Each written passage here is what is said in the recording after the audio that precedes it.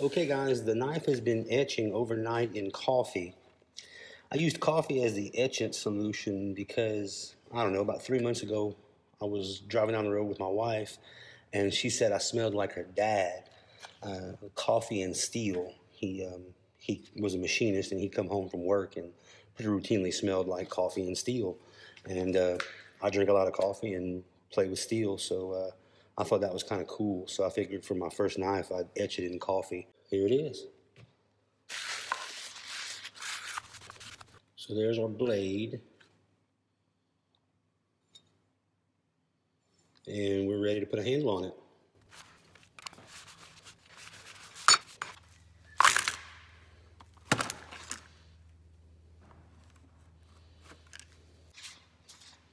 Me roughing in the handles on the bandsaw got lost.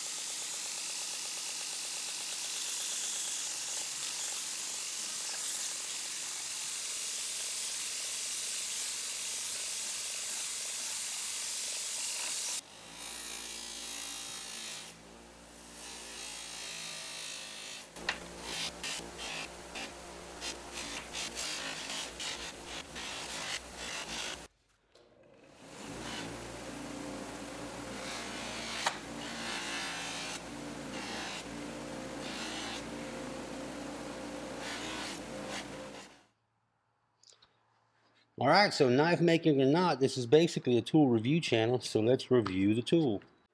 The etch on the Damascus did not take along the handle side. A few tooling marks that show up. I think the spine's real nice. But if you look very carefully down that blade, and I may not show it to you, but you'll notice that this grind is more angular, where this side's slightly more smooth. And like I say, I may not be able to show you that. Maybe here. No, I don't guess it shows up very well at all. Down here, I feel like this, this is designed to be a pause in the blade, basically a divot. I feel like that was cut in poorly. Needed to be more rounded in nature as opposed to gracefully sloped. I do like the Damascus myself. I think that light coffee stain, or coffee etch rather, looks pretty lovely. That said, it's extremely subtle, and that is not what people are generally going for when they're going for Damascus. So even though I like it, I'm not sure anybody else would. I think everybody else would prefer a nice ferric chloride etch. Now the handle, I do like this rough kind of notched look to it. Very rugged looking. Like it was carved with another knife. What I don't like, however, is this pin was cut with a pair of wire cutters and is not round where all of the other pins are. So that pin should have been cut with a bandsaw instead of with a pair of pliers.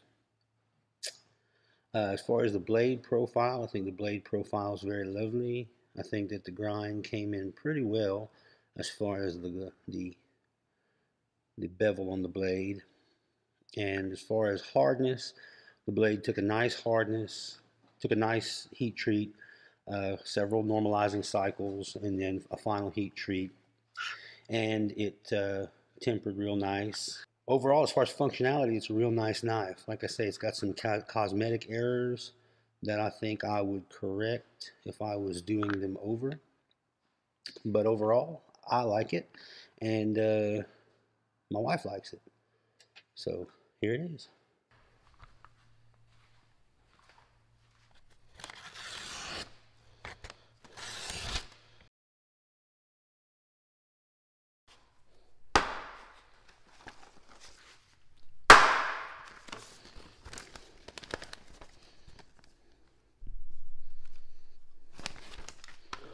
See, now this is a sharpness test. See? All that, I'm going to cut some paper. This knife is not made to cut paper. This is not a damn razor blade. This is a chopping knife. Watch this. Now that's a sharpness test.